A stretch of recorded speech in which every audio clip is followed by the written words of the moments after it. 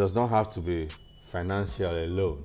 Yes. Your relationships can also be part of your startup capital. Exactly. When you want to set up a business. Yes. Social capital, some have called it social capital. Intellectual capital is another. You didn't have intellectual capital initially.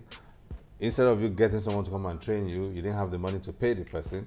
Instead of you getting a consultant who already had the intellectual capital to come and execute the idea for you, you didn't have the money. Yeah. So you just went out there to get intellectual capital yourself.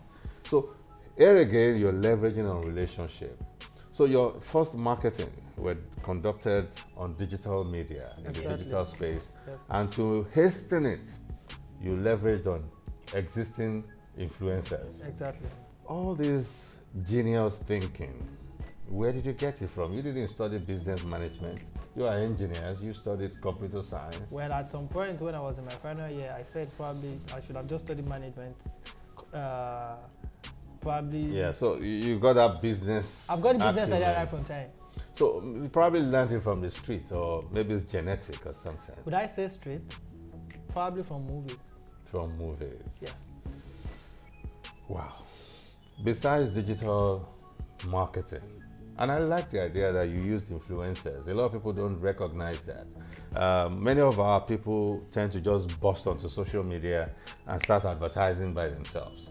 And I do tell them that, look, yes, you can do this by yourself, but you're limited. But you can pole vault your way to success by looking for existing giants and just stand on their shoulders. Exactly. And voila, you're standing tall. And I like the fact that you guys were not shy to come out and say, look, let's go and look for some giants in the digital media space and leverage on their existing platforms. Besides that, what other things did you do? Or that was just sufficient for you?